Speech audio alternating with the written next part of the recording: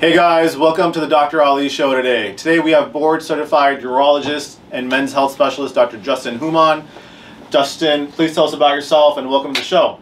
Thank you very much. I'm Justin Houman. I'm a urologist and a men's health specialist based here in Los Angeles. I focus on men's hormonal health with testosterone, their sexual health, and then their fertility health, so their reproductive health. That's the focus of my practice, and thanks for having me on. Great, great. So Justin, we've got a long list of questions people have been calling in and emailing us. I'm going to ask them to you, and then you tell the viewers how to best treat their conditions.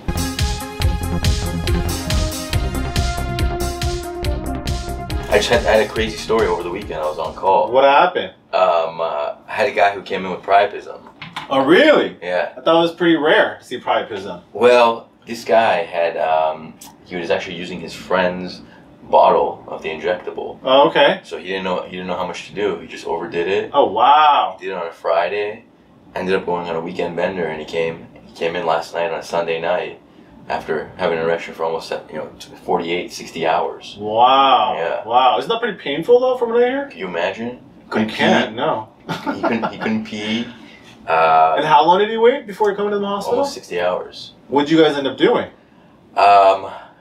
We had to basically He came into your office, or you came to the emergency room? Emergency room. And then they called you? And they called me. They had to. You were on call. I was on call. Luckily. Yeah, at Cedars. So anyways, we had to drain the blood out. You had to drain the blood out, kill the erection, or at least decrease the erection, yeah, and then make him comfortable. Is he okay? He's okay now, but long term, he's probably his ability to have a natural erection is gonna be very, very really low. Oh yeah. What are you gonna do for somebody like him?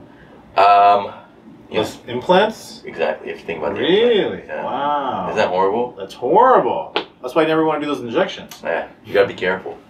Is that pretty common though with that? Those injections that people do? You know, in this part of Los Angeles, it's more common than you really? think. Are people buying it off like the street or from their friends? Yeah, they share it with their friends. Really? Yeah, they don't know how much to dose. They just overdo it.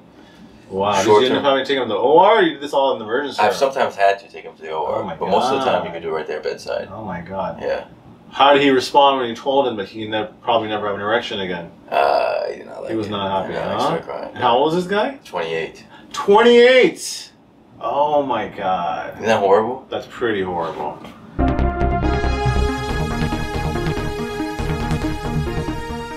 Hey Justin, this guy came to me today. He's saying that he heard something about shockwave therapy for erectile dysfunction. Never heard about that. What is that? Have you heard of it? Yeah. Okay. So this is one of the newer therapies that we have for erectile dysfunction. What it is basically it's high energy sound waves. Okay. That we push high energy sound waves into the penis or onto the penis, and what it does is those sound waves, they create microtrauma, so you develop new blood vessel growth. And what's an erection? It's more blood, right? So by getting those new blood vessels, you get more blood, you get stronger erection. Is this like a one-time procedure, or is this something they come in like every week for and get done over and over again? Yeah, so it's 6 treatments over 6 weeks. Okay. That's and then most guys come in every month or every 2 months for a single treatment dose, single maintenance dose. It's pretty effective?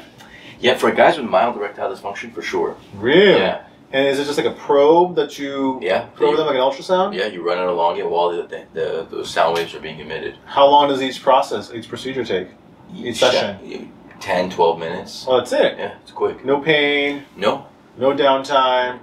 No risk? And it's cheap. It's not too expensive. Really? Yeah. How much does it go for? In Los Angeles, roughly $3,000 for everything. For each session? No, the whole package. The whole package. So, do you recommend that to like anybody who's having erectile dysfunction, or like your older guys? Yeah. So there's some young guys. Okay.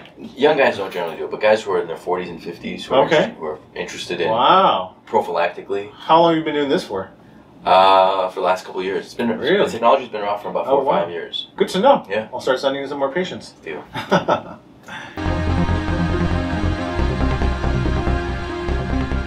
So we get asked a lot about testosterone therapy and treatment. I get guys who are 20-year-olds, 40-year-olds, 60-year-olds.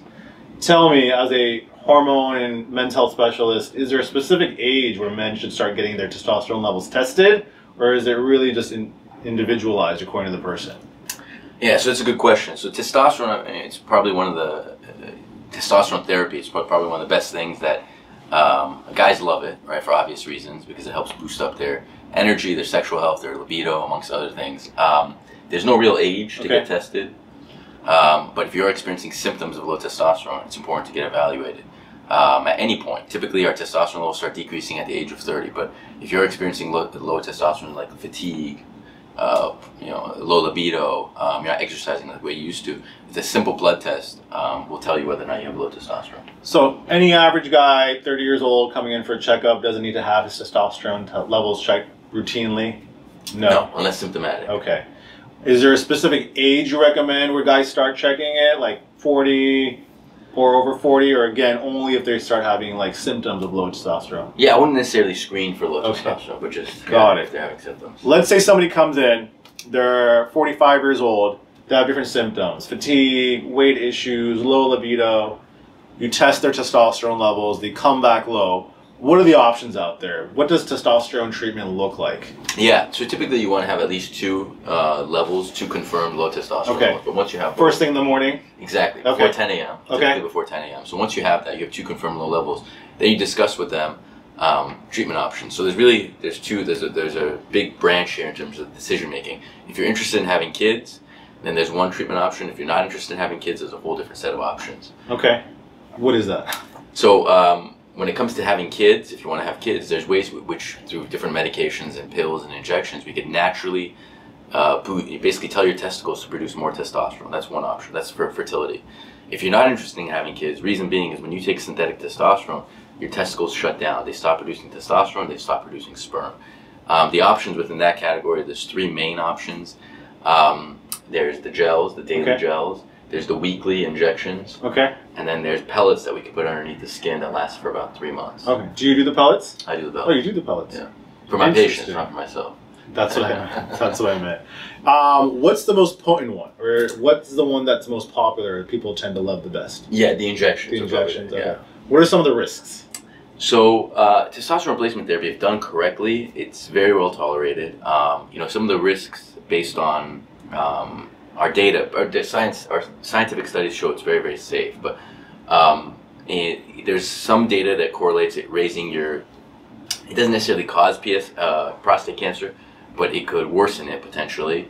And then the second thing is it could thicken your blood. So there's a risk of, if you're doing too much of it, you get increased risk of heart attack, increased risk of stroke. Again, if you're doing too much of it. But if you're getting a normal amount and you're being monitored by your doctor, it's very, very well tolerated, very safe, and in many ways it improves your quality of life.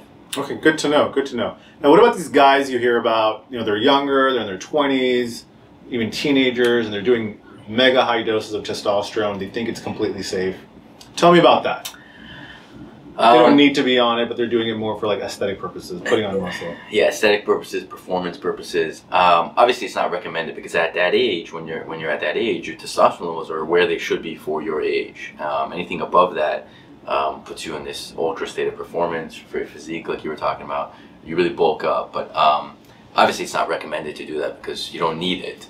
But yeah, it is rampant, like you said. And then, what are some of the potential risks for those guys who are younger and doing very high doses of testosterone without taking breaks? Do you have anything to mention? Or yeah, so I mean, the one fertility, like we talked about, their fertility basically goes to nothing during that time while they're on the testosterone number. And then secondly, when you come off the testosterone, you're shutting your testicles down. So when you come off the testosterone, it takes a few months for your testicles to start producing normal testosterone levels. So that period, it sucks in many ways. Like you feel down, you're depressed, your mood may change, you're not energized, all of those things. You feel weak. Any people that absolutely should not be on testosterone, even if they were good candidates for it? If you have prostate cancer, if you have, you don't want to. What if there's a family history of prostate cancer, but you don't have prostate cancer? In those situations, I think it's depending on who you're asking, but generally, it's as long as you're trending, making sure you're following up with the doctor, checking blood levels for your testosterone, your PSA. It's safe. Okay. What about guys who, let's say, have a history of heart disease, heart attacks, strokes, high cholesterol? Yeah, so depending on when any of those events have taken place, but typically for about 6 months afterwards, you say 6 months after some kind of a heart attack or a stroke, you tell them no testosterone. After that, after a thorough discussion, you can start guys back on it. Okay, great. Now, on the opposite side, let's say somebody comes to you, you screen them, you test them, they have low testosterone.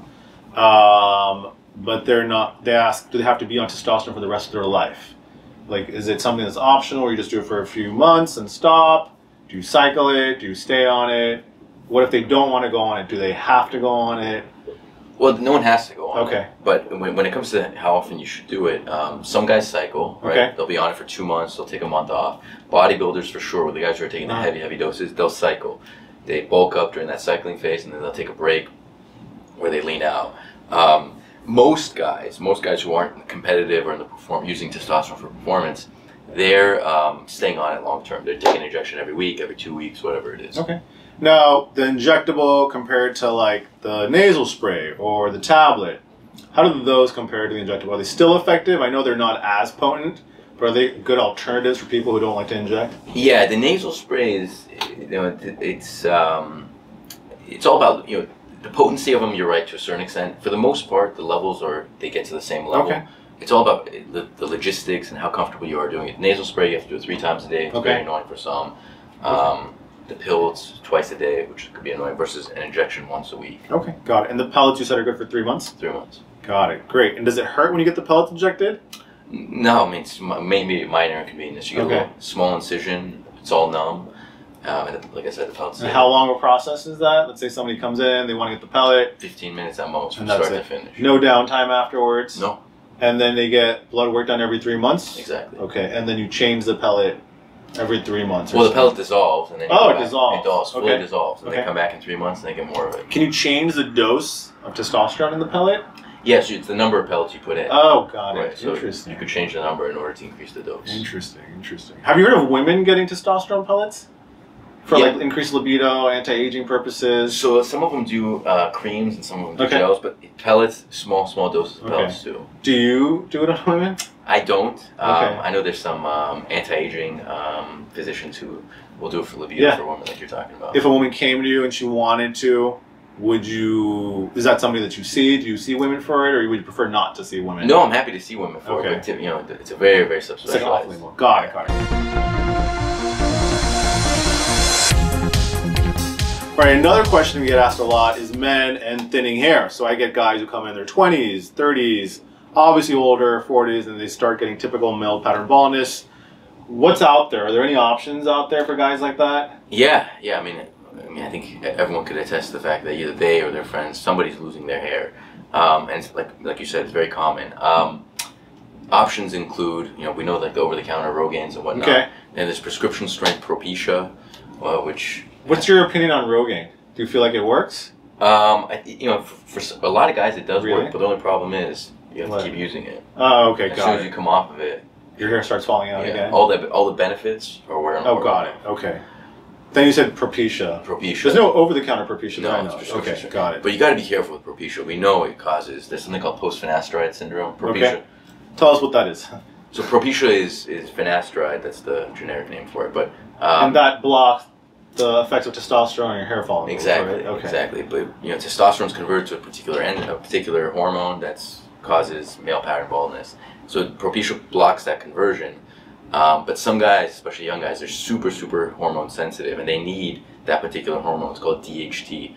And when they block that, it creates this syndrome, or it creates this sequelae of issues, both mental as well as psychological as well as sexual. Like depression or? Depression, sexual dysfunction, low libido, erectile dysfunction, and then puts them into this, in many ways it's pretty bad. It's a pretty bad state. How common is that, percentage-wise, if you were to guess? In the single digits. Oh, okay. In the single digits, but the guys who experience it, I see a fair number of them. It's life changing for many of them. It's tough to break it. Is it? So it's not reversible. So let's say some guy comes in and he starts having those symptoms. Is it likely that he'll go back to normal if he stops, or is it? It's hard to say. Yeah, it's hard to say. Okay, got it. All right. Anything else other than Propecia or minoxidil that you can think of? There's oral minoxidil. Okay. Oral minoxidil. That's over the counter? No, it's prescription. Strength. Okay. How effective is that in your opinion? There was a new study that shows actually it's pretty effective. It's very well tolerated. That works. I have a lot of dermatology friends who use that a lot. So less side effects than Propecia? Yeah. Oh wow, interesting. Yeah. And do they see more hair growth, or do they see like hairs falling out not as fast? Both. Oh, both. Okay. Do you feel like you have one preference over the other? I think if you could attack both, it's best. Can you take both, you said? Minoxidil and Propecia? You could. Do you? All natural. But all right, so you can take both, but the preference is to start with one, right? Yeah. Okay. Yeah. Other than the syndrome you talked about for people who are on Propecia that can affect their mental health and like erectile dysfunction, any absolute contraindications? Any guys that should not be taking either Propecia or Minoxidil, or for the most part are they pretty safe? I would say as a young guy, try to stay away from Propecia. Okay. If you're a young And guy. once you start Propecia, you tend to have to stay on it, right? Yeah, you have to stay on it. Yeah. Okay. Yeah. Right, another popular question we get asked all the time, and these are from guys who come in who are either as young as 20 years old or as old as like 70 years old, which is erectile dysfunction. Now, I know younger guys, you know, it could be a couple of different explanations going on. So let's say, you know, give me an example. I'll give you an example. A 20-year-old comes in, he says he's not able to perform or get an erection. What would you say to them? How can you treat them? Is there options out there to help them? And then same thing after that. Let's say it's like a 65-year-old guy who comes in. It's probably hormonal. Right. What would you do for somebody like that? Well, look, when it comes to erectile dysfunction, it's very easy to fix. You know, I always tell patients it all depends on how aggressive you want to be. There's pills. And by pills, you mean Viagra, Cialis. Okay, got it. Those are the most common ones. There's pokes. Those are the injections into the penis for essentially think of like liquid Viagra being injected directly in the penis 5-10 minutes before intercourse. Wow. It gives you. Is that fairly commonly prescribed? Oh yeah. Oh really? And guys will just inject themselves at home? Exactly. And it's easy to do? Easy to do. Insulin syringe, needle's tiny. Doesn't hurt? Barely feel it. Once you break the taboo of injecting your penis. Really? Yeah. What's the risk associated with something like that? If you do too much of it, there's something called priapism, Okay. where you get an erection lasting longer than 4 hours, and that's a medical emergency. You have to go to the emergency room for that. But as long as you're dosing it correctly, there's no. Interesting. So obviously, if you're injecting something, that's gonna be a lot more potent than taking something like Viagra or Cialis. Yeah. Got it. Got it. Great. Great. Are there people that are on Viagra or Cialis and it just doesn't work for them? Yeah. Yeah. Absolutely. And they would be a candidate for the injectable. For the injections. Got it. Got it. Do you have like a preference, or is it just individualized according to the person, how old they are? What's the best option for them? Well, I always like to say, amongst those three things, so it's the pills, the pokes, and then the prosthesis. That's the Okay. gold standard. But those, you always give everyone a fair shot. Work your way up the ladder. Start with the pills. If those stop working, go to the injections. If they're not for you, then you can think about the prosthesis. Amazing. Tell me about the prosthesis. Yeah. So How common is that? Is that something that's new? Has it been around for a while? yeah, so Who's a candidate? well, anyone's a candidate for it, right? Anyone who has severe erectile dysfunction, I would say severe, moderate to severe erectile dysfunction, but it's a 3-piece penile prosthesis. There's everything's underneath the skin. There's 2 cylinders that go into the erectile bodies of the penis. That's attached to a pump that sits between the testicles and the scrotum, and then there's a small reservoir in the lower abdomen. Every time you want to have an erection, you pump up the fluid. You pump the fluid from the reservoir goes into their penis, giving you a strong erection. And it stays up for however long you need to However stay long up? you want. Then there's 2 buttons. There's a pump and then there's a release valve. So Okay. whenever you're done, and you could be done, Wow. you just release and the fluid And then you're leaves. done. How long does that implant typically stay in place for? How long is it good for? Does it need to be exchanged every so often? Is it good for the rest of your life? Yeah, so I would say probably lasts for most men anywhere from 12, 15 years. 12 to 15 years? Yeah. Wow. Yeah. I'm assuming that's not something that insurance covers, right? You'd be surprised. Oh, it does cover it? Mhm. Oh. Medicare covers it for sure, and most private insurances cover it too. Now, let's say somebody doesn't have insurance. They're an international traveler, whatever. What would something cost like that out of pocket for them? Well, the most expensive part of it is the device itself. I believe the device is about $15,000. Oh, wow. Yeah, the device Wow. itself is quite expensive. And then how long is the procedure? Anywhere from about, depending on who's doing it, but anywhere from around 45 minutes to an hour. Okay. And most guys, within 3 weeks, 4 weeks, they're able to Start having using intercourse, it? Yeah. Okay. Downtime, so it's 3 weeks. Mhm. Any significant pain afterwards? You'd be, No, not really. Not really? Okay. Any risk of like nerve damage or like impotence afterwards or... No, I mean, again, the main risk is infection because you're putting a prosthetic device, a foreign device in that part of your body, and that part of your body, as you can imagine, is moist, full of bacteria for some. So infection's a big one. So the way it's done, when we do it, it's, there's a very voodoo technique that I do, but it's very, very sterile and infection-free. Now, is this something that's pretty common? Yeah. Or done frequently enough? Oh yeah, I Okay. do a few of them a week. Interesting. Very cool.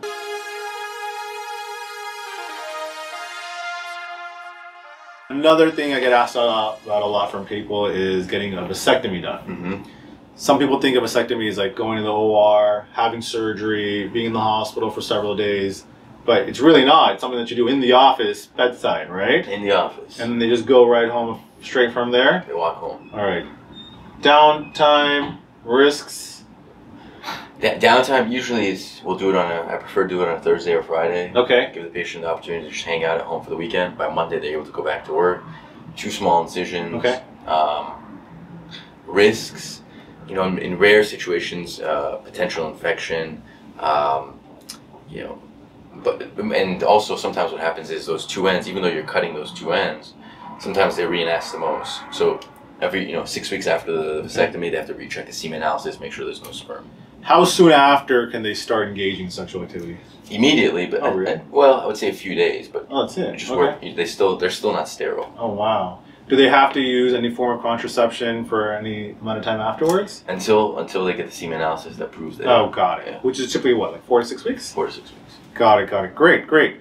What about guys who have had vasectomies? And I had this patient the other day. He had a vasectomy. He was married, got divorced, remarried, younger girl. Mm-hmm. She wants to have kids. Yeah. Now he wants to reverse the vasectomy. Yeah. Now, isn't a vasectomy, you tell me, is it permanent? Is it not permanent? Like, can you reverse it? What's the success rate? Yeah, you could definitely reverse it. Okay.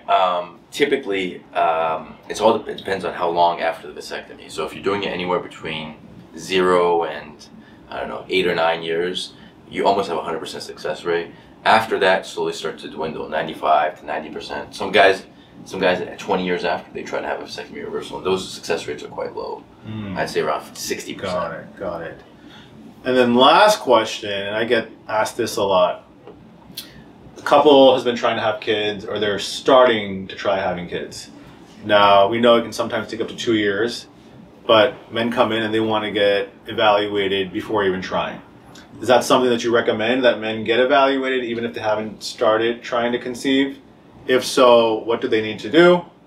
And then if they don't need to, like, who would be somebody that needs to get evaluated and have their fertility checked? So I would say fertility is, there's a lot to it because it takes 2 to tango. It's not just one partner, it's 2 partners. So from a male standpoint, I would say number one, there's 2 things I would say. Number one, if you are having issues at 3 to 6 months, just get evaluated. And the evaluation, number 2, the evaluation is so simple. All it is the semen analysis. Okay. And you could do these at home these days. Go Okay. online. Okay. You can buy kits that come to your house. They have a preservative in there that essentially it's the same thing as doing it at a doctor's office. So it's just as accurate. Essentially the same thing. Oh, okay. Yeah. So if you want to get evaluated, just do a semen analysis. If there's anything abnormal about it, then you could see someone like myself, a reproductive urologist. But semen analysis is the best thing you can do. Amazing. So it's an easy test. Guys were interested. It's easy enough to do at home or go to see their doctor. In the comfort of your own home. Yeah. Amazing. Doc, anything else you want to talk about?